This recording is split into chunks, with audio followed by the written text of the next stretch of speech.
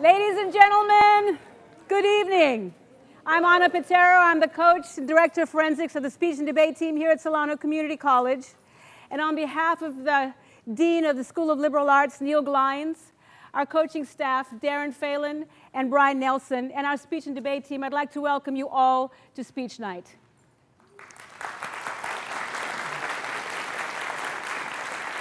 I know that many, if not most of you, are here for extra credit, but I'd like to thank you all for supporting our team, who will be our nationally ranked speech and debate team, who will be representing Solano Community College in Cleveland, Ohio in 2 weeks at our national championship tournament. The events that you're going to see here is a little bit of something for everybody. If you're taking interpretation of literature, you'll get to see a duo interpretation, which you'll probably be doing in your classes. You'll also get to see a programmed oral interpretation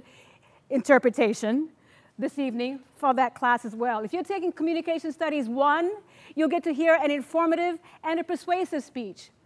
If you're taking notes, what I'd like for you to focus on for the informative and persuasive speeches is the structure, the content, how they cite their sources, because you'll have to do that in your speeches as well, and their delivery. What do you think of their delivery? If you're in Communication Studies 6, which is argumentation and debate, you should have a flow sheet and you should have a ballot. You're going to fill out that flow sheet, flow the debate, fill out the ballot as to who you thought won, and turn that into class on Thursday. If you would like to take Communication Studies 75, which is our sports broadcasting class, just look around you. We have cameras over here. You can participate and take that class and be on television and also learn how to operate the TriCaster. We're just like ESPN, but for community colleges. So this evening, I'd like to welcome David Hayward, who is our first introductory speaker, who is going to be introducing duo interpretation. David Hayward is our first place winner in programmed oral interpretation, has just been on our team this year. Everybody who's competing this evening were in your seats last spring. So you can do this too by joining our speech and debate team, Communication Studies 50. Without further ado, I'd like to welcome David Hayward. Well, good evening, ladies and gentlemen. Our first event this evening is duo interpretation. Now, this event is performance of literature where two people perform poetry, prose, and/or drama to convey a central message to their audience. What separates this event from acting is that there are no props, the performers use a black book, and when there are multiple characters, the performers must make them distinct from one another as they are performing all the characters. Daphne Kuta and Caleb Henderson-Reed won first place with this program at the Northern California Forensics Association Spring Championship in February, and they will be performing this piece at the National Championship Tournament in Cleveland next month. Ladies and gentlemen, without further ado, please give a warm round of applause to Daphne and Caleb.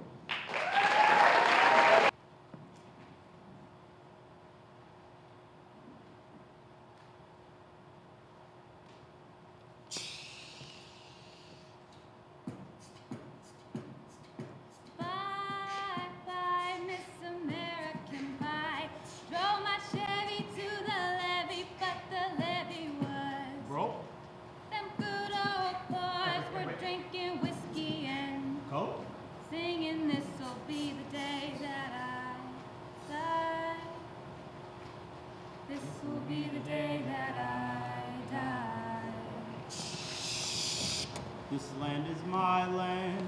This land is my land. From Guatemala to Hawaii. From Panama to the entire continent of Africa. This land was made for me to take. Oh, this is a song for America, home of the red, white, and blue. Land of Marilyn Monroe. and James Dean. Apple pie, baseball. And Shell gasoline, crack cocaine, Abu Ghraib. And nicotine. SUVs, handguns. And US Magazine. Wait, don't you mean Us Magazine? That too. Swindling CEOs getting off clean? I think we're in trouble. Don't you? In Barack Obama's Democratic Convention speech in 2004, he said that we are not just blue states. Or red states. We're the United States. 4 years later, he was elected president and the country's become even more polarized. Some begin to question what the United States even means. For some, it meant you can walk through Target with guns hanging off your shoulder and no one would bother you. But for others, walking through a store with a gun meant you were the target. Arizona decided that law enforcement can ask for your papers. While Wall Street received more tax breaks than Main Street. The following duo interpretation explores what the United States means to us and what it might look like if you're on the outside looking in, using lyrics from Stephen Lynch's America, Marvin Gaye's The Ecology Song, and Glory by Common and John Legend. And poetry, This American Life by Phil Kay and Sarah Kay, The American Dream by Adam Melchor, and American Dream by G. Yamazawa, Paige Smetam, Clint Smith, and Roscoe Burnhams. America. I awoke last night and heard my country singing songs like crooks. Not singing choruses, but singing hooks. Lean with it, vote for it. Lean with it, vote for it. Lean with it, vote for it. Dig, boys, dig. It's just desert soil. Holes in the sand are good for graves And for oil. Give me more, give me more, give me. And when we're done with them, we'll Drop them like they hide, drop them like they hide. And I laid and listened to it. And in that chilling emptiness, even without pupils, my eye sockets could hear you all there. And I heard our childhood sympathies banging against each other in a giant communal eardrum circle, trying to drown out melodies we can't help but hum to. Because DJ Uncle Sam's been spinning worldwide. I mean, his chart's been on top since like 1945. We bring the imperial back. Yup. Them other countries don't know how to act. Yup. But we'll make sure that we tell them that. Yup. Britain, come over and pick up the slack. Yup. Take it to the bridge. Is collapsing on my back, and I wake on my knees begging, calling into that radio station to get a hold of that DJ that started it all, so he can change the song because I just want something I can dance to. But instead I changed the station. Someone explain the difference between convicts in the prisons and victims of the system. Something is missing. The commissioner is using people as commission. Change the station. We are the American dream. I'm the clean-cut, clean-shaven. Basement-dwelling post-teen living in a middle-class curriculum. But I just can't seem to graduate. I speak freely. But make sure not to demonstrate. $17.76 to my name, but I save it all for my woman, my sweet Sally Mae. I live in a classic American house. Why picket fence in front? With a for sale sign. 4 bedroom, 3 bath, and 2 parents living inside. That are getting a divorce while they send their kids off to colleges that They can't can't afford. afford. Change the station. If you mix all the colors, you'll get brown. But mix all the cultures in this country of ours, and you'll get washed white. Just like me papa, who forgot his Spanish tongue to avoid elementary school fights. And just like my mother, who put a Christmas tree in front of her menorah every Hanukkah, because the sound of bricks in a Brooklyn Catholic neighborhood don't sound good breaking through glass. Now I can barely taste the Spanish on my tongue. Now I celebrate Christmas more with my Jewish side. Is this what America has become? Change the station. This is the fruit of our founding fathers, but after strawberry season, we go president picking in November. It's the distraction that makes it hard for the masses to remember that the Declaration of Independence is dependent on race and gender. How ironic. We put Lincoln's face on the only corn with colored skin when white America did not prosper until it was colored in. But we all breathe the same. We must make dream catches of our hands, weaving our fingers like baskets of prayer. Whether it's poems Presidents or pain, being content is like taking naps in your own grave. Change the station. One day, when the glory comes, it'll be ours, it'll be ours. Oh, one day, when the war is won, we will be sure, we will be sure. Oh, glory, glory, glory, glory. Hands to the heavens, no man, no weapon. Formed against, yes, glory is destined. Every day, women and men become legends. Sins that go against our skin become blessings. The movement is a rhythm to us. Freedom is like religion to us. Justice is juxtaposition in us. Justice for all just ain't specific enough. One son died, his spirit is revisiting us. True and living in us. Resistance is us. That's why Rosa sat on the bus. That's why we walk through Ferguson with our hands up. When it go down, we woman and man up. They say stay down, and we stand up. Shots we on the ground, the camera panned up. King pointed to the mountaintop, And we ran up. Change the station. The American dream is struggling. Change it. The American struggle is dreaming. Change it. The American dream is made of quicksand. The harder you fight, the further you're buried. On the wasteland of the free, home of the brave, hand over your heart like a smallpox blanket. The American dream is institution. It is the immigrant experience or experience immigration. People are more concerned about my students being documented than they are about them being human. From Arizona's SB 1070 to New York's stop and frisk. America, show us your papers who documented your dreams. Because the work of our hands and how we decide to shape this world is the deciding difference between drowning or dreaming. And when we finally reach the surface, that will be America's greatest nightmare. Change the station. And I was searching for our justice, but I didn't know where to look. And I can't find it anywhere in this radio. So I keep digging.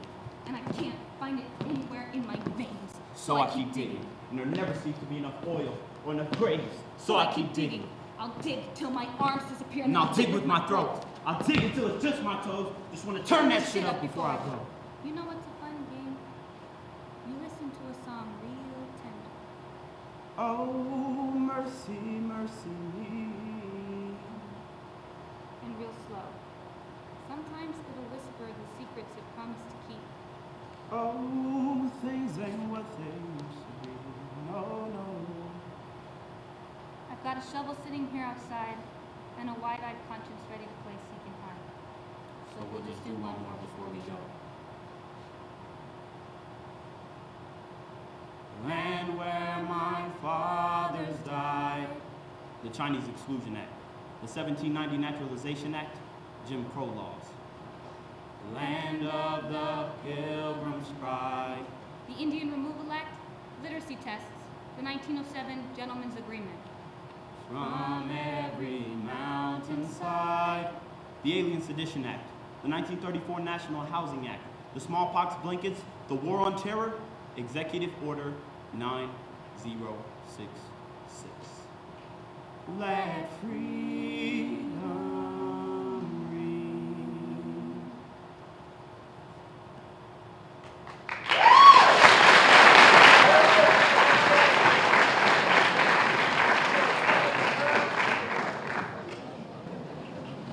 Welcome, everyone. As a persuasive speaker, your goal is to provide the audience with a solution to a problem you address. It is an 8 to 10 minute speech, which includes approximately 8 to 10 sources that supports the argument the speaker is making. And as Aristotle said, must include ethos, logos, and pathos. To present the persuasive speech of the evening is Lucy Murillo. Lucy won first place at the NCFA Spring Championship Tournament and earned the right to represent Northern California in the oldest, most prestigious speech tournament in the United States. Without further ado, let's welcome Lucy Murillo.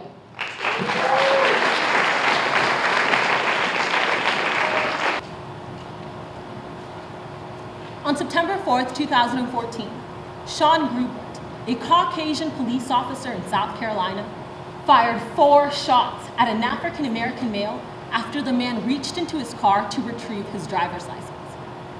Fortunately, the dash camera on the patrol car clearly shows that Grubert had absolutely no need to use deadly force against Jones. Incidents like these are rarely recorded, making it very easy for officers to claim the force was necessary. The ensuing plethora of similar news reports brought to the public's attention an undeniable racial element of Caucasian police officers allegedly wrongfully harming and sometimes killing ethnic minorities. American City and County on June 25, 2014, reported that occurrences like these spotlight the already widespread distrust between civilians and police officers. This problem must be remedied. And to do so, we must first examine the effects of the distrust in our law enforcement and discrimination within the legal system. Second, expose the causes. And finally, consider wearable cameras as a viable solution to this rising problem. The troublesome relationship between citizens and law enforcement is nothing new. According to the National Institute of Justice, on January 27, 2015, ethnic minority groups tend to have a more hostile attitude towards police officers. We cannot deny that racial discrimination has occurred within our criminal justice system and irrefutably still occurs today. For example, on August 9, 2014, MSNBC reported that St. Louis County Police Lieutenant Patrick Hayes encouraged his officers to target blacks. His exact words were, "Let's have a black day. Let's make the jail cells more colorful." Clearly, there is a disparity in how people of color are treated in comparison to non-minorities. According to Jeffrey Reinman in The Rich Get Richer and the Poor Get Prison, on October 11, 2014, numerous studies of police use of deadly force show that blacks and Latinos are considerably more likely than whites to be shot by the police. In addition, he says, African Americans are more likely to be arrested, indicted, convicted, and committed to an institution than are whites who commit the same offenses.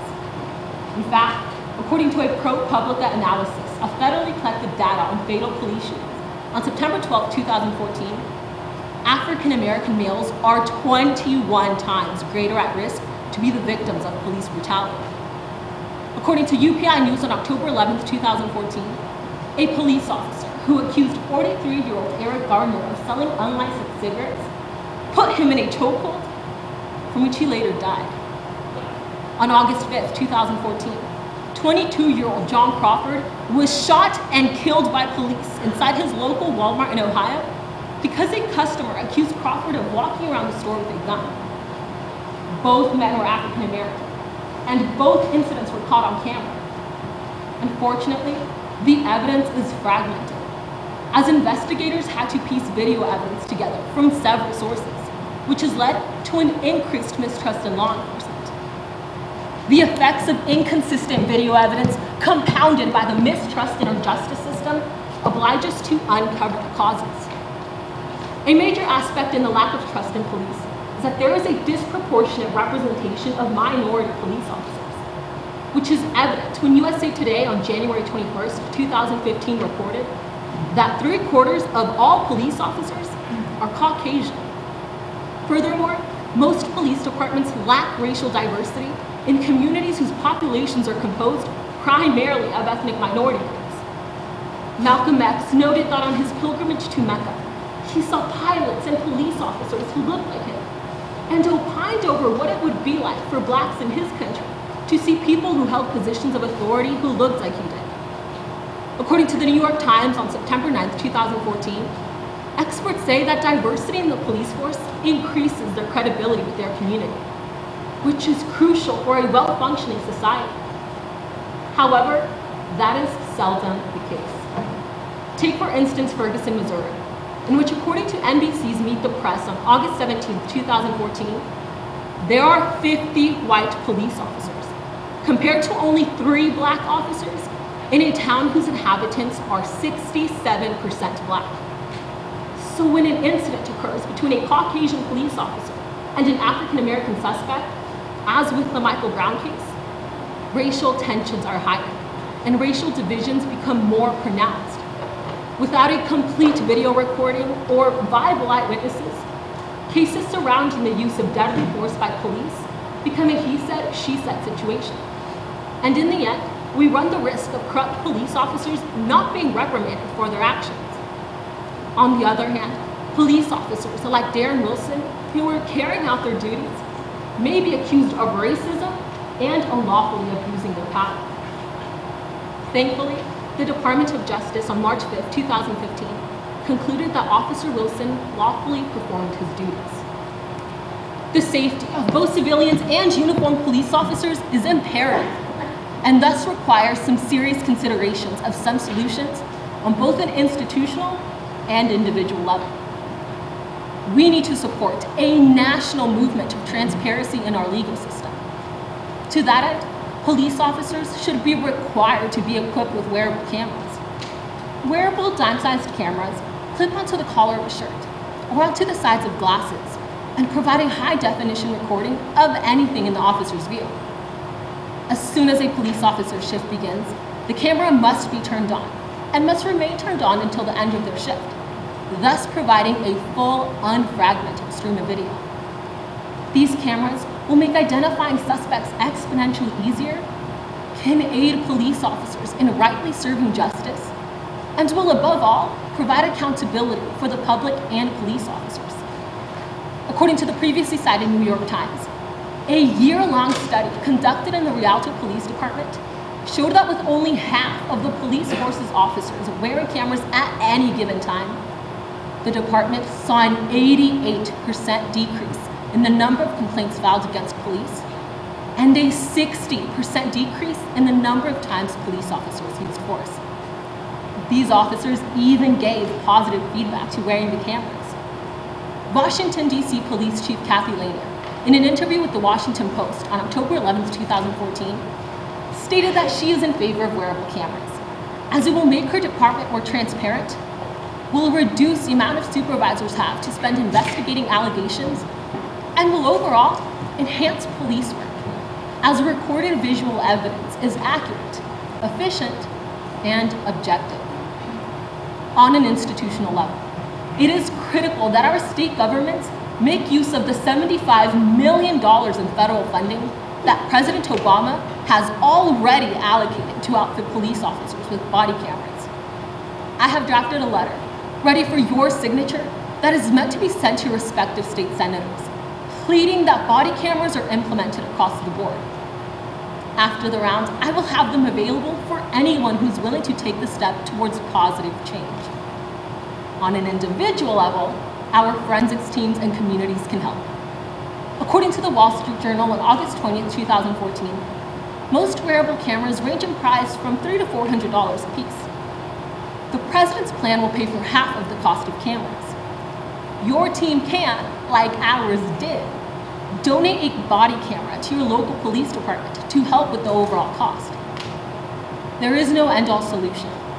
However, this is literally the least we can do to help protect our law enforcement from being erroneously accused while protecting ourselves and others from the unlawful use of force or wrongful death at the hands of a police officer. Today, we have examined the effects of the distrust in our law enforcement, uncovered the causes behind such distrust, before offering a solution that will hopefully bridge the gap of mistrust while cultivating a better rapport between civilians and law enforcement officials. Because as President Obama said in his State of the Union address on January 21st, 2015, surely we can understand a father who fears his son can't walk home without being harassed. And surely we can understand a wife who won't rest until the police officer she married walks through the front door at the end of the shift. Fortunately, wearable cameras can ensure that when questionable situations arise, and they will, we won't have to ask what happened. Wearable cameras will show us what happened.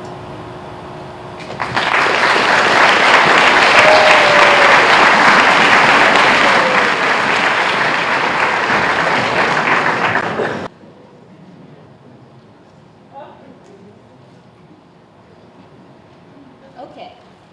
Programmed oral interpretation, or POI, like duo interpretation that you heard earlier, is a performance of literature, but with one person.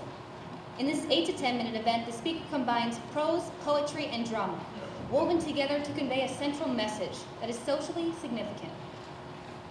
The speaker may have several characters and must perform them distinctly from one another and transition through each piece seamlessly. Caleb Henderson Red won first place in this event at the 2015 Northern California Forensics Association Spring Championship Tournament hosted by City College of San Francisco in February. Please welcome Caleb.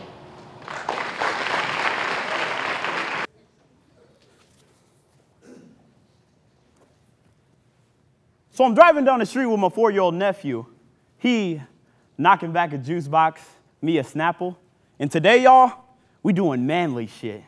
I love watching the way his mind works. He asked me a million questions like, Uncle, why is the sky blue? Uncle, how do cars go? Uncle, why don't dogs talk? Uncle, he asked. Uncle, as if his voice box is a warped record. I try my best to answer every question I do.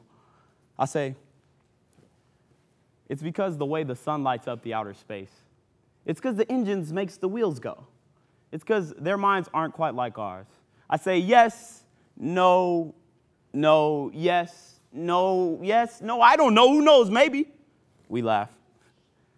He smiles at me, looks out the window, spots a cop car, drops the seat, says, oh man, Uncle, 5-0, we gotta hide. I've given my son this talk. And it terrifies me that in 2014, I text and call my son throughout the day.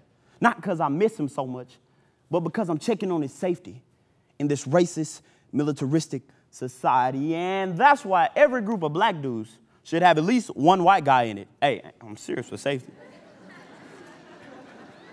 Because when shit go down, somebody gonna have to talk to the police. I'm a white man. And part of the privilege that comes along with that fact is this. I know with something bordering on 100% certainty how my death will not be portrayed if I am shot and killed while walking down the street unarmed. In the aftermath of the grand jury decision in the Michael Brown shooting in Ferguson, Missouri on November 24, 2014, racial tensions were manifested in mass demonstrations and protests throughout the United States. This has led to some serious questions, which include how to talk to children about race in this country. Some parents believe that children are too young to talk about race and racism. However, Jennifer Adair, professor of early childhood education, said to the Huffington Post on October 14th that parents of color do it all the time. The following program, Oral Interpretation, offers some insight into conversations about race in households like mine. In poetry, Because He's Black by Javon Johnson. Drama, Killing Them Softly by Dave Chappelle. Prose piece, I Hope My Son Stays White by Calvin Hinnick. And What Black Parents Tell Their Kids About Policy by Jasmine Hughes. Don't shoot. I'll be honest. I'm not happy with the way we raise our black boys. Don't like the fact that he learned how to hide from cops well before he knew how to read. Angrier that his survival depends more on his ability to deal with authorities than it does his own literacy. It was the last day of school when I was walking with my daddy preparing to leave. And then suddenly he paused and he looked at me intently. He said, son, you are a black male. That's already 2 strikes against you. To the general public, anything I did will be perceived as malicious and deserving of severe punishment. I had to govern myself accordingly. I was 7 years old. And that's when your white friend come in handy. Because anytime some shit go down with the police, you could be like, uh-oh, Ernie, want to get this one? Do something. See? Black people, we just very afraid of the police. It's a big part of our culture. Don't matter how rich you are, how old you are, just afraid of them. I mean, like, you a white lady, you ever been pulled over by the cops? And what they say to you? Let me see your driver's license and your registration. See, I'm just guessing. That's not what they say to us. You wouldn't believe what they say to us. Get up. In this car, in this family, we are not afraid of the law. I wonder if he can hear the uncertainty in my voice. Is today the day that he learns that Uncle is willing to lie to him? That I'm more human than Hero? We both know the truth is far more complex than Do Not Hide. Both know too many black boys who've disappeared, names lost. Know too many Trayvon Martins, Oscar Grants, and Abner Louimas. Know too many Sean Bells and Amadou Diallos. Know too well that we are the hard-boiled sons of Emmett Till. Every black male I've ever met has had this talk. And it's likely that I have to give it one day, too. There's so many things I need to tell my little boy before he even born, like, don't wear a hoodie. Don't you try and break up that fight. Don't talk back to them cops. But it's all variations of a single theme. Don't give them an excuse to kill you. I want my son's skin color not to matter, but the truth is that it does. If he gets darker and his skin eventually comes to resemble my wife's more than mine, there's going to be consequences for him. People will start to fear him. Not everybody, but plenty of people. And he'll never know until it's too late. It'll only be worse if he wears a hoodie or sags his pants. And so shamefully, I'll always hope that he'll be culturally white, following the trends of the suburbs and never the inner city. And I was hanging out with a friend of mine. You know, he's a white guy. We was lost in the city. We was hanging out. We was smoking a joint. I don't know if it was a coincidence or we was lost and high as shit, but you know, my white friend, he was smoking his joint. He look over and he see the cops. Dave, it's the goddamn cops.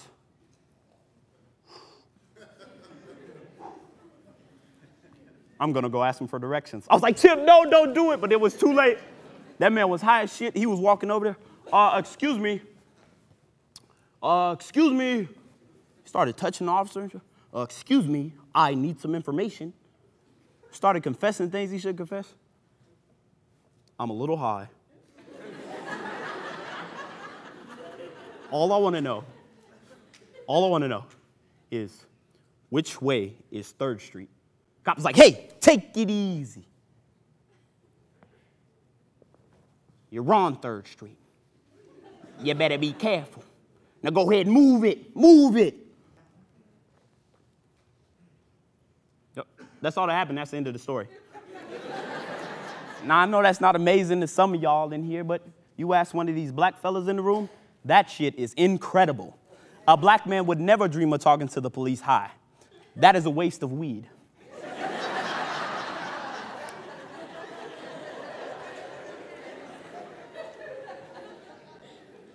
We both know it's not about whether or not the shooter is racist. It's about how poor black boys are treated as problems well before they're treated as people. Black boys in this country can't afford to play cops and robbers if we're always considered the latter. Don't have the luxuries of playing war when we're already in one. And where I'm from, seeing cop cars drive down the street feels a lot like low-flying planes in New York City. Where I'm from, seeing routine traffic stops feels a lot like minefields, and any wrong move could very well mean your life. And how do I look my nephew in his apple face and tell him to be strong when we both know that black boys are murdered every single day simply for standing up for themselves? Now, I didn't think nothing of it. I was like, damn, Chip, you got lucky. But then there was another time we was in New York, and my boy Chip was driving. He was drunk. What? Don't look at me like that. I know I usually don't let my friends drive drunk, but I was smoking a joint, so I couldn't really say shit to the guy. So anyway, Chip look over. He see another car. He's like, Dave, I'm going to race him. Man, that light turned green and Chip took off. He was zigzagging and shit so the other car couldn't catch him. Other dude didn't even know we was racing. Then a cop came behind us and pulled us over. Now imagine I'm scared as hell right now. Car smell like weed. Chip is drunk. I'm black. We going to jail. Chip was not scared at all. So officer walk up. This is almost exactly what Chip did.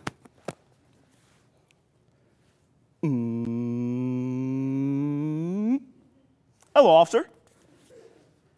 Did you know you were racing that car back there? Sorry, officer. I didn't know I couldn't do that. Well, now you know, so get out of here. Get out of here. Thank you, officer.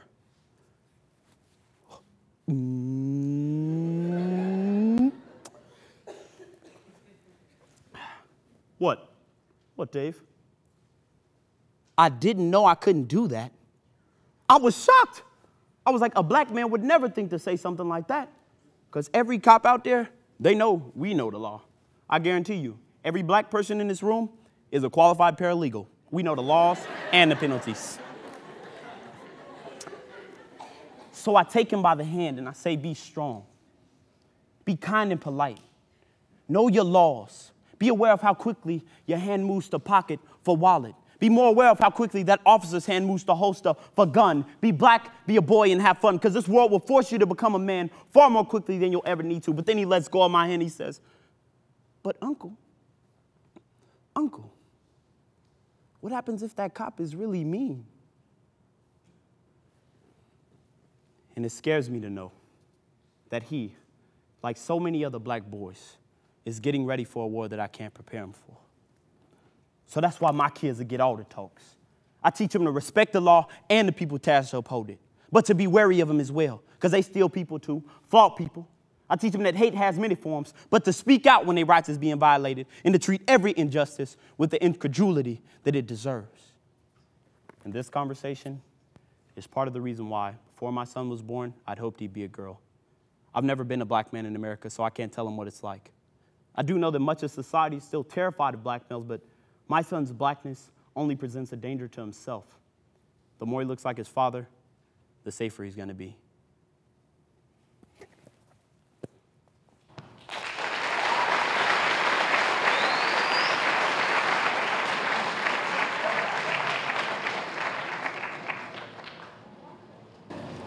Informative speaking is an 8 to 10 minute speech in which the speaker's purpose is to give the audience news that we can use while amusing and hopefully amazing us.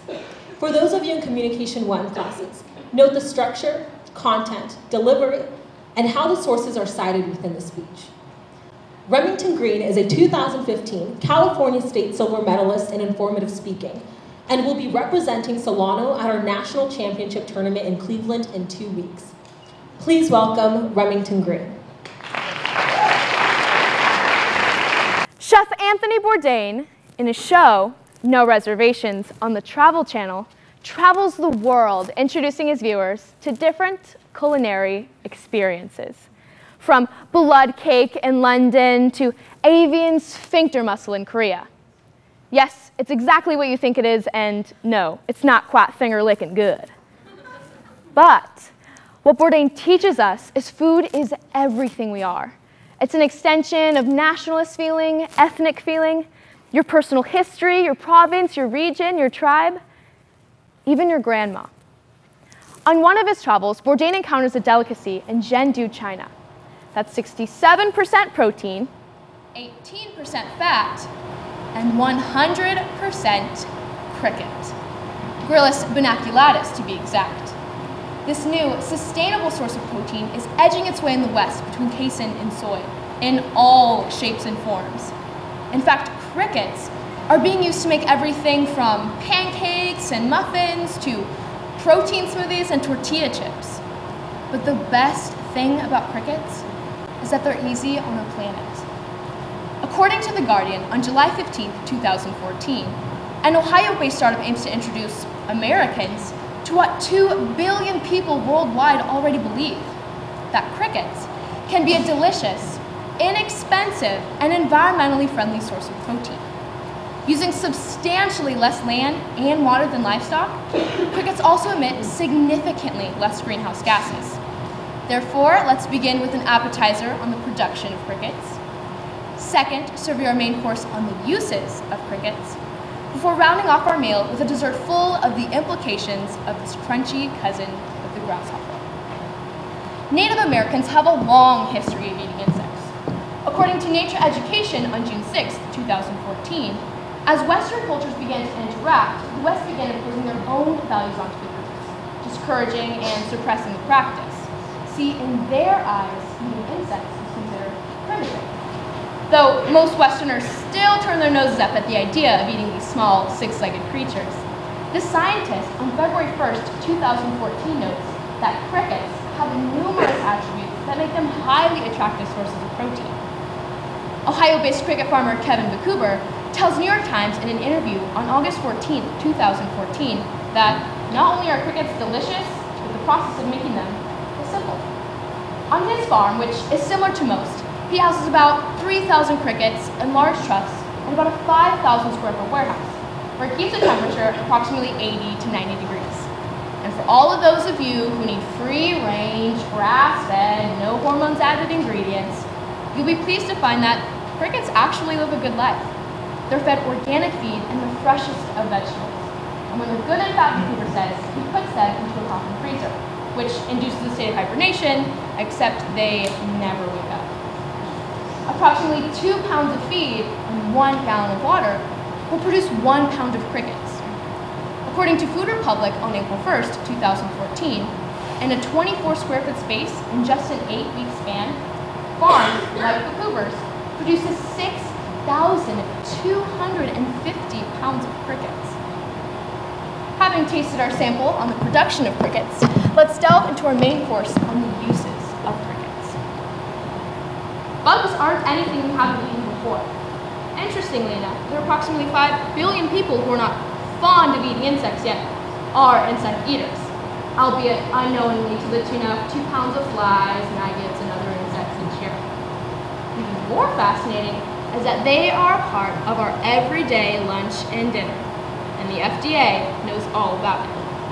In fact, the FDA reported on its website on June 10, 2014, that it allows for a small amount of harmless but unavoidable defects in processed foods, including insect parts, larva eggs, and insect sacs.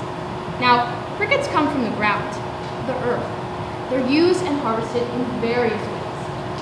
According to Slate.com on September 11, 2014, crickets are a protein powder source that supply a complete amino acid profile, which are all 9 essential amino acids required for human nutrition. And not only are these little guys packed with protein, they've got B12, iron, zinc, potassium, calcium, and magnesium. And if you're feeling a little queasy over the idea of eating insects straight, there are plenty of other ways to eat them without actually feeling like you're eating bugs, which could be a great tool for parents who need to get more protein into their children's diets. Now, they've already lied to us about putting vegetables in our dinners, but imagine cookies made with cricket flour. The previously cited New York Times conducted an interview with Joanne Miller, the owner of Binny Foods, an online cookie company where she and other American entrepreneurs in her field believe that crickets are poised to ignite a food craze. Because cricket flour is packed with protein and other nutritional benefits, it is the key to a sustainable future because it requires much less food, water, space, land, and time than traditional livestock. Plus, they're already being raised for pet food. Now, farmers like Kevin Bukuber are raising them for human consumption. They eat well, process well, are easy to care for, and are nutritional powerhouses. To that end, restaurant owners Greg Suitz and Gabby Lewis have decided to develop their own cricket bars and other edible delights that are delicious and equally beneficial. According to an interview with NPR on August 22nd, 2014, Suitz and Lewis's philosophy begins with packaging that doesn't include an image of a single cricket. Same mentality goes for not thinking of soy when you eat a soy-based protein bar. Protein from insects has one of the least environmental impacts on the world and is a viable long-term solution to meeting protein needs in an overpopulated world, which, according to Pew Research on February 3rd, 2014, is supposed to reach 9.6 billion by 2050. The main course on the uses of crickets was filling, but I've saved just enough room for a dessert full of the implications that crickets have on our future and our environment. Over the years, climate change has reduced agricultural productivity. Overfishing has dwindled freshwater resources, and pollution from pesticides and fertilizers, along with a host of other factors, have all led to food scarcity in many parts of the world.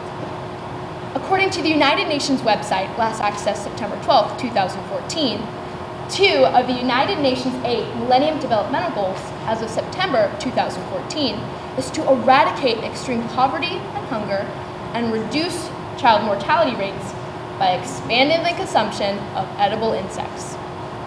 The aforementioned Scientist magazine states that humans currently consume 40% of potential terrestrial productivity, 30% of which is used to pasture and feed livestock. Now, crickets don't take up much space, nor do they require as much food compared to cows who need approximately 8 grams of feed to gain 1 gram of weight, while crickets only need 2 grams of feed to gain 1 gram of weight. As it turns out, there are approximately 2 billion people who actively consume insects as part of their daily diets.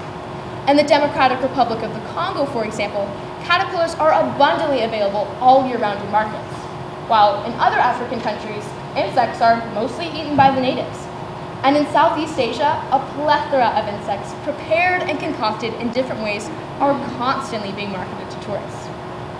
Consider caramel glazed cricket crunch coated flan. I know what you're thinking. Ew, flan. Caterpillars, bees, and other insects may be delicacies now, but in the future, they may become a food staple to you and I. Today, we've hopefully gained an appetite for a different kind of food product by taking a bite into the production of crickets, enjoying a second helping on the uses of crickets, before cleansing our palates with the benefits of this delectably crunchy treat. We may be running out of space, and the climate may force us to reconsider other forms of nourishment. Insects, like crickets, could be colorful, flavorful additions to our plates. Bon appetit. How's everyone doing? Yeah. Good. Thank you everybody for coming out. This is our last event for you. We got debate coming up next. You'll just have a quick debate and we'll get you out of here. Real quick fun fact while they're setting up. My father claims to have started speech night 44 years ago. He's a professor at Diablo Valley College for 44 years. And it was a way, they originally started as a way for likable slackers to earn enough extra credit so they could actually graduate and pass the class. So I wanted to thank, first of all you people that need to earn extra credit, or else we wouldn't be able to have tonight. So thank you very much for supporting us. All right, so thank you everybody. Shout out to my classes, by the way, all my students out there. Yes, thank you. My name is Darren Phelan. I'm one of the coaches, along with Anna Patero, and a professor here as well. Thank you so much, everybody. Let's get into what we're doing next. Next, we have parliamentary debate. And it is modeled after British parliamentary system of debate, which is practiced in their House of Commons. It began in the collegiate area in 1994. There's two teams. You'll have the government team on one side over here, then you'll have the opposition team as well. For the government, you have two speakers, the Prime Minister and the member of government. And for the opposition, we have two speakers as well. You'll have the leader of opposition, and then you'll also have the member of opposition. So with no further ado, I'm going to bring out the debaters. Last thing, and then you're free to get out of here. Thanks again, everybody. So first off, our debaters this evening, representing the government, is going to be Destiny Smith and Caleb Henderson Red, who you've all seen before. Awesome. They actually were bronze medalists at the state tournament that was just hosted in Southern California by Moore Park College. They're an awesome debate team, and this is actually their first year doing this. They'll be even better, and they're both back next year, which is awesome for me. Makes me very excited. Yes. Next we got the loyal opposition team. We have Brad Larson and Alice Hoover coming out next.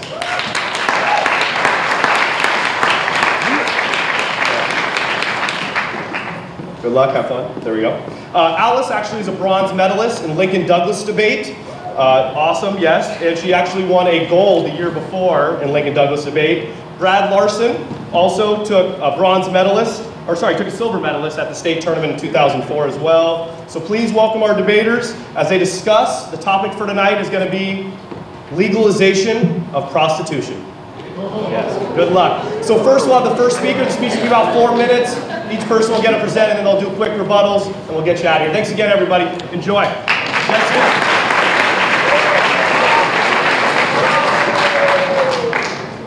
Okay, thank you everybody for being here. I'm going to start my timer. Okay, so today we are talking about this house should legalize prostitution. So this is going to be a policy round because of the term should in the resolution.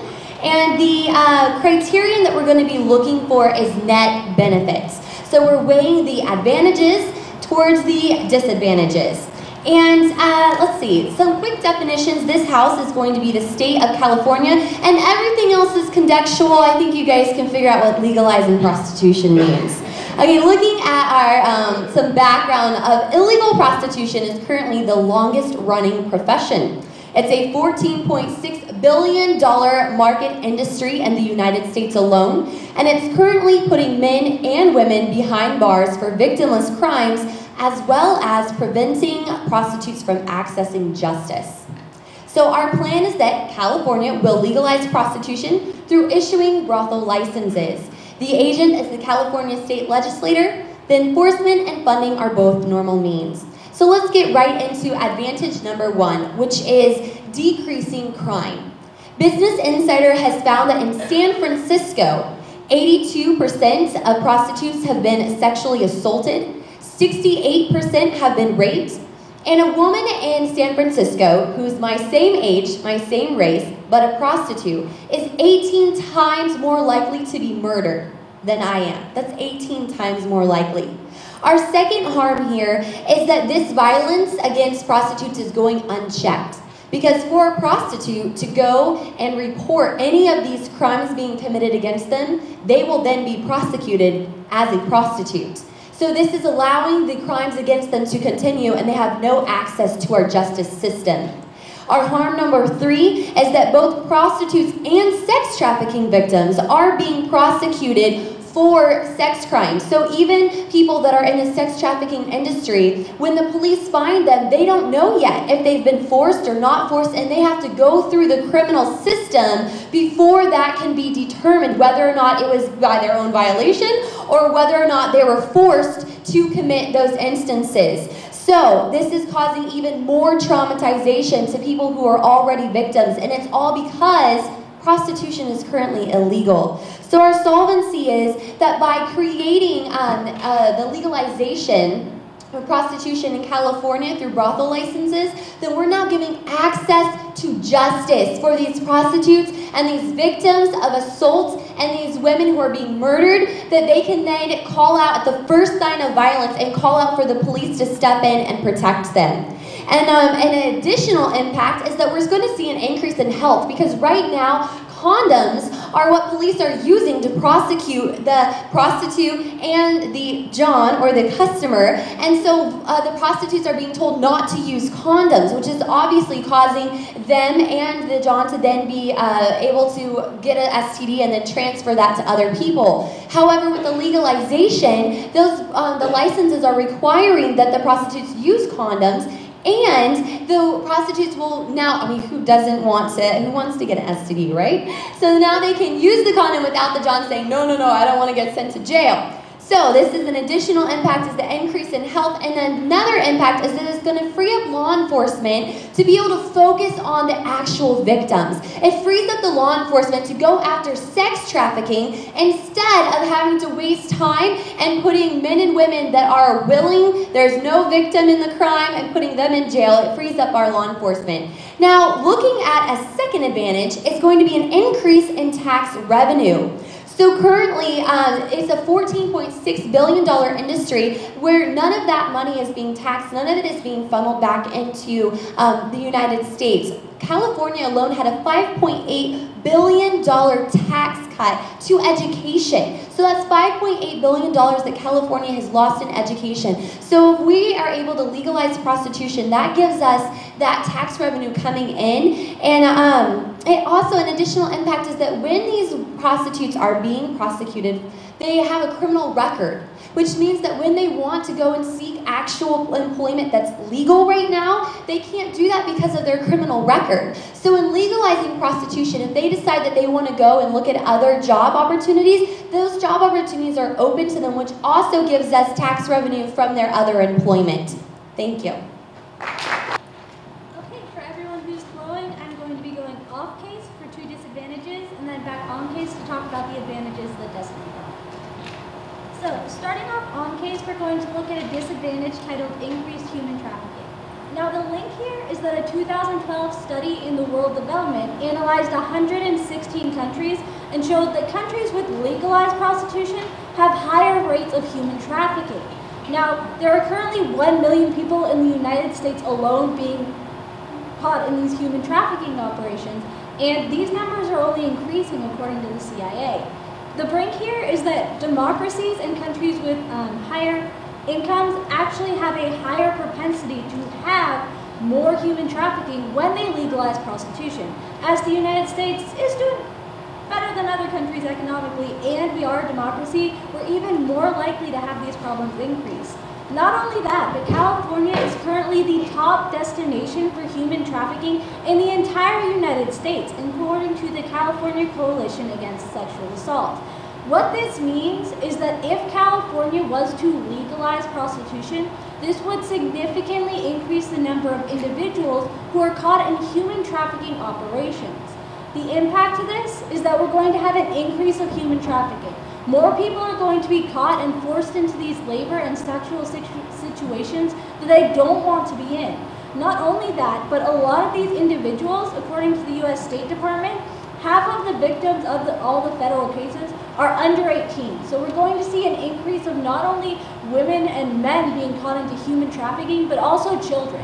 When we look to this case, there's no reason to pass this plan if it's going to increase the number of people who are being caught in human trafficking operations. Not only that, but let's look at a second disadvantage, titled Increasing Human Rights Abuses. Now, according to the Psychiatric Times, regardless of legal status, prostitution is still very dangerous for individuals who are involved in it. There has been high instances of homicide, rape, and physical assault for individuals who are prostitutes, whether it's legal or not. The second link here is that 80% of legal prostitutes say that they want to get out, specifically in Nevada, which is the only state in the United States that has prostitution legalized, where a lot of these people actually want to get out and they're going to be forced into being subjected into more of these problems. That's a specific issue. We're going to see more human rights abuses for them. The brink here is that only 10% of all prostitutes in Nevada are illegal. 90% of all of the prostitutes in Nevada are illegal and not following the rules of the brothels, meaning there's high rates of actual assault against these women and men, and there's high rates of not using condoms, and there's no real safety checks for them. Not only that, but 58% of prostitutes report violent assaults against them. The impact to this, if we allow prostitution to be legalized, we're going to see an increased rise in human rights abuses because the majority of these prostitution rings are going to be illegal. So there's going to be no regulation, there's going to be a lot of assault, and let's be real, if you had the choice to go to a illegal prostitute who is cheaper or a legal prostitute who is more expensive because of all these regulations, most people would probably pick the cheaper option. And so these are all reasons we don't want to be voting for the planet. But let's go briefly to the advantages. Now, their first advantage is that they're going to decrease crime. But when we look specifically to Nevada, where 90% of the prostitution is actually illegal and doesn't follow any regulations, we can see the same trend is going to happen in California. Not only that, but we can look to Australia as well, where illegal brothels increased 300% after they legalized prostitution. We see when you legalize prostitution, there is an increase in the amount of illegal operations that are going on. So we're going to see more crime and more assaults going on. Because another study which looked at 5 countries, including brothels and legal ones, said that there was no protection in these rooms for the women. And 80% suffered physical violence against them. So we see there's going to actually be an increase of crime because people will be committing these travesties against them. Not only that, but looking at tax revenue. While it might raise a little bit of money, let's be real, money never goes to education, even when we're saving it. As much as we might all wish that happens, our government doesn't seem to think education is important or put as much money towards it as I think all of us in college would hope. And when we look to increasing a little bit of money versus harming thousands of people, we need to be voting against this plan. Thank you.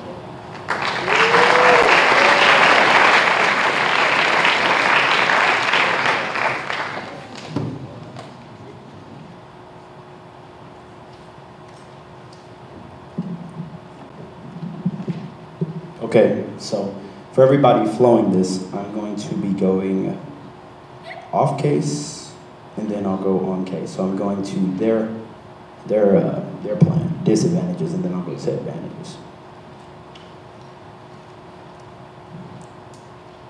Okay, so the first thing I want to say is that Terrence Howard said in his movie Hustle and Flow that it was hard out here for a pimp. But I'm going to show you guys why it's harder for prostitutes in our society and why prostitution should be legalized. So going on to the first thing that they talked about was in their disadvantage. They said there's going to be an increase in human trafficking and that countries with legalized prostitution, human trafficking rates go up. Well, I have a study, according to Antelope's PhD at Stanford. She said sex work is a legitimate work and problems within the industry are not inherent in the work itself. It is the vulnerability, not the sex work, which creates victims. Sex workers should enjoy the same labor rights as others. So when they get up here and talk about that sex workers or prostitutes don't have, these things are gonna happen, these bad things are gonna happen if we legalize prostitution, they said you're gonna increase human trafficking and all these things. What I wanna say in response to that is that our government system, America, has a more advanced security in order to deal with this situation. If we do the brothel licensing, like they didn't talk about in Nevada, how the brothels issue weekly STD tests and things so that people can't have these situations happen to them. And if we get these brothels in California, then it's going to be resolving this issue. The problem is the vulnerability. It's the fact that that pimp is intimidating that prostitute and making her become that. That's why they want to get out. But if it's a profitable business and they're raising their children and doing things that they need to do and taking care of business with using prostitution, then they have every right to sell their body because it's their body and they can do what they want with it. So moving on to the next thing that they said California is the top destination for human trafficking. And I want to point out that that's because prostitution is illegal right now in California. So they have no one to run to. They have no one to say, you know what, my pimp just beat me, and how can I do something because I'm going to face prosecution as well. They're facing the same prosecution that people without rights are having to deal with. And they should have these rights because all they're doing is trying to make a living and trying to do their own work. And when did we as Americans take away the right for people to start doing their own work, for them to start making their responsibilities and making things happen in our society? They're trying to be productive members of our society so they can get money, so they can have an education. I want to talk about Marilyn Monroe, one of the most famous prostitutes, or maybe prostitute, that we all know. Marilyn Monroe put herself through acting school by using prostitution before she was an official actor. And by doing that, she was able to accomplish many things. And you know, we all know her. Some of you know her as the girl that slept with Kennedy, but many of us know her as a great actor, or maybe not so great. So moving on to disadvantage 2. They said it's still very dangerous whether it's legal or not. And I want you to go ahead and use that example that I talked about, that the danger is coming from the vulnerability. It's coming from them not having that protection that they can have. But our plan advocates for legalizing prostitution so that we can get them rights, so that they can be protected by our Constitution, and they can be safe in our environment. And that's the main thing that you guys need to be looking at here. When legalizing prostitution, we need to consider the fact that these people are doing whatever it takes in order to survive. Some of these people don't have food in their fridges. Some of these people don't have clothes for their kids' backs, places to live. But these people are making a living by selling their body. Now, if that's what you want to do, then it should be your right to do that. Because in America, we are a free country. So I'm going to be moving on to our advantages and telling you why you should be voting for us. The first part, we talked about we use the example of when San Francisco, when prostitution is illegal, you see a lot of things like increased rape, increased sexual assault, and all these things happening. They said that Nevada is 90% illegal, and then they talked about how things are going wrong in Nevada. Now, go ahead and use the example that I said our protection system is more advanced. We have the right, we have the tools and the capability in order to solve these problems more efficiently than these other countries they use, like Australia. The next thing I'm going to be moving on to is our second advantage of tax revenue. She said money never goes to education. Well, at least the money can be back in our economy so we can do something with it instead of being on the black market. I'd rather have the money be shoveled back into our gross domestic product and actually raise some things in our system like education, because according to a study that says when legalizing prostitution, we can get the workers the rights they deserve. And that GDP factors in the value of labor. It also factors in going towards our education. So you can see when we raise our gross domestic product in California, it's going to help our education out. Go ahead and vote government. Thank everyone once again for coming out here tonight. Glad you could make it. Go ahead and go on case and then off case for anyone who's flowing. All right. Go. All right, so Caleb gets up here and says a lot of pretty words, you know, makes some jokes. He's a personable guy, but that doesn't mean that he's right. And I'm getting to exactly how wrong he is just now. He comes up here and says in advantage 1 that this rape is because, you know, it's illegal in this area, and that we can actually protect these prostitutes if we legalize. However, you can cross-apply this directly to the stats that we give you that state that if we legalize it, it's going to increase illegal prostitution as well. So at the point where we're increasing illegal prostitution by increasing legal prostitution, we can see that all of these harms that he states about illegal prostitution are just going to continue and get even worse. So we can see that, you know, he has no real points here. And yeah, we can see that brothels in Australia actually increased 300% after it was legalized, and that's illegal brothels. So that's a 300% increase in illegal prostitution directly correlated to legalizing prostitution. All right, so moving on. Furthermore, he states that we have protection in these legal brothels, that these girls are, you know, they're nice and safe there. Well, let me let you know what goes on in these legal brothels. These women are held, locked in their rooms, similarly to a jail cell, and they're only allowed out to eat, sleep, and go to the bathroom. And the fact of the matter is they're locked in these places for 15 days, working 14-hour workdays. I mean, can you imagine that? Being locked in a room that you have to work in and the type of work that you're doing for 15 days straight, doing 14-hour workdays. That's just ridiculous. Furthermore, he goes on to state in advantage 2 that this money can go back into our economy. Well, let's look exactly how much money that Nevada is gaining from this. Through their legal prostitution, they gain about $75 million per year. And you know, that might sound like a lot of money, but when it comes down to actually funding things, it costs a hell of a lot more than that. We can see that we recently spent like $3.8 billion on a F-13 fighter jet project that failed. So basically just throwing money into this thing, that's $3.2 billion versus $75 million, and they're saying that we just got a $5.8 billion cut in education. I mean, $75 million compared to $5.8, it's just a drop in the bucket. And when it comes down to it, we should be valuing these women's lives more than, gaining a little bit of money. So, now that I've destroyed on case, let's go ahead and move to off case. So first of all, on disadvantage 1, he says that, this PhD says that these people should have the right to work for themselves. And I totally agree with that. They should be able to work. But the fact of the matter is they shouldn't be working in these brothels that are basically like prisons, and they're basically used as sex slaves, even though it is legal. And the fact that it is legal just makes it worse. So moving on, he says that it's licensing and the STD test, it makes these women nice and healthy. However, the Johns don't need to take tests, and there are ways to spread STDs with the use of a condom. So we can see that this has actually increased the rate of HIV in Australia since it's been passed in women by 91%. A 91% increase in HIV. And he's trying to tell you that this is safe. I mean, I'm not buying that at all. All right, so moving on, disadvantage 2. Says that because prostitution is illegal in California, that these women have no other options. But I mean, let's look at some statistics based on legal prostitution here. 60% of these women are actually child sex slaves that were abducted and taken to these legal brothels and have been being prostituted legally there, even though they were underage. One prostitute owner even bragged about having a 12-year-old mentally disabled child that she abducted and then was using as a prostitute until she was 22 years of age. And these women aren't seeing much of the profits that are coming from these brothels. They receive less than 80% of what they get. And the fact of the matter is, even taxi drivers receive 30% of their income if they drive the John to the place. I mean, that's 30% right out of their pocket right there. So we can see this isn't a living wage for these prostitutes.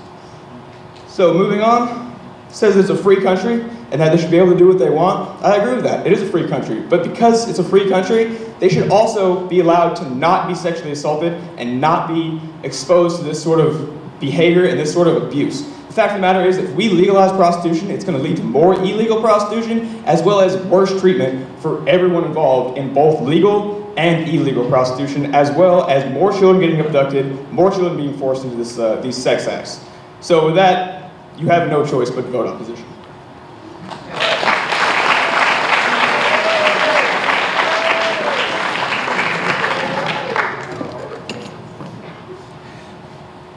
So I think Donna Hughes, the director of women's studies at the Rhode Island University, said it best. Legalizing prostitution will not make abuses end. It will only legalize abuses and increase the violence and exploitation of these individuals. We can look specifically to the fact that we give you study after study showing how individuals and countries that actually legalize prostitution have increased rates of human trafficking. Caleb does a great job kind of arguing this, but at the end of the day, we look at over 116 countries that shows you that no matter what you do, no matter what state you are in, when you legalize prostitution, you increase the number of human trafficking victims there are out there, which increases the number of people who are being kidnapped and taken from their homes, being forced into doing physical labor or sexual labor against their will. These are things that we do not want to happen, especially for just a little bit of extra money, like Bradley points out. Now, this is the main reason that you need to vote opposition, because nobody wants to see the people that they love being taken from their homes and being forced into these terrible situations. The next reason that you're voting for us is because this is going to increase human rights abuses. Brad does a great job of pointing out how a lot of brothels don't even follow the rules. Can you imagine what it would be working 15 days in a row, 14-hour work days, not being let out except to eat, go to the bathroom, and a few other things? That is terrible. Not only that, but 80% of these women and men who are in these prostitution rings, even the legal ones, have reported physical violence against them, whether it's from the runners or the individuals who are being serviced. Regardless, they're having assault against them. And so you need to be voting for the opposition because we don't want to see these women and men being abused more than they already are. At the end of the day, there is only going to be an increase of crime, violence, and human trafficking for a little bit of money that's really only a drop in the bucket and not going towards our education. We need to protect these individuals, and that is the reason that you're voting for opposition tonight. Thank you.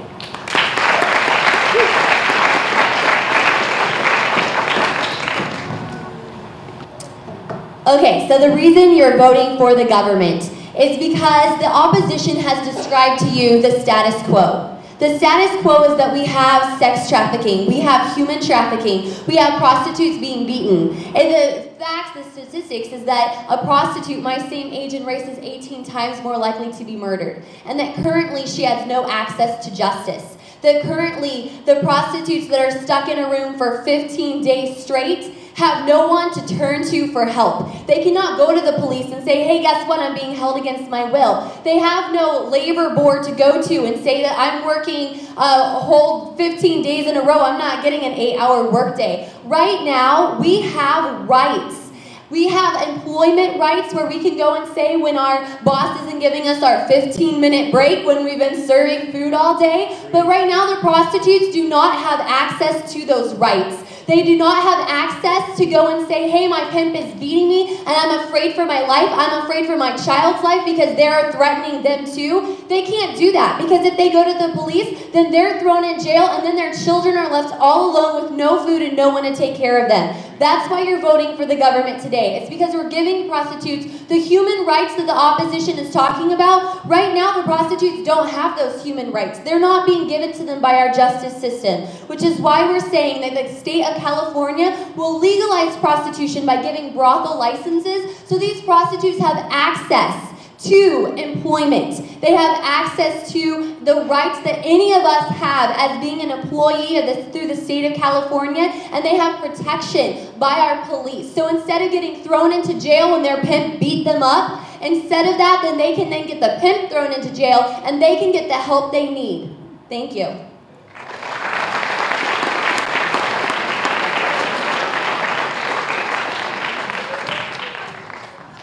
Thank you, debaters. Good job. All right, this is the part where you get to participate. We're going to let you vote for who you think was the winner. What I'll do is I'll pick out a team, get as loud as you want for whoever you thought won. So first off, again, we have the government team over here, and then we have opposition. If you think the government team won, make some noise.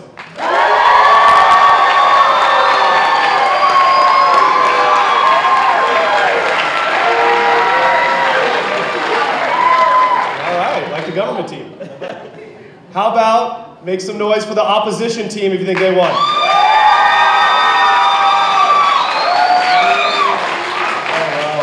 I don't know, we're gonna have to do that one more time. Make some noise for the government team.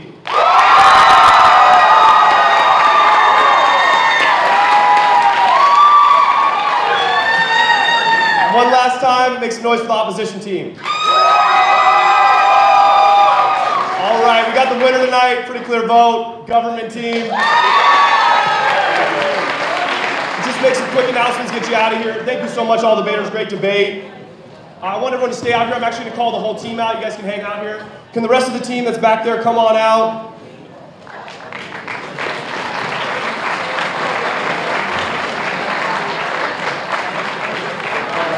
We got other people coming on up. Come on up. Thank you, Rodney. Genevieve, hello.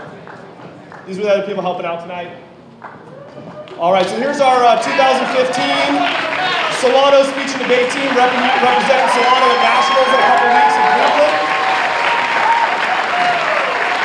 Just want to say thank you so much for the support. Thank you for coming out and helping us. I just want you to know, the funding, we don't get a ton of funding out here, so doing this is a great way for us to be able to go to Cleveland, Ohio and represent Solano Community College, represent California. So thank you so much. Everyone have a great night.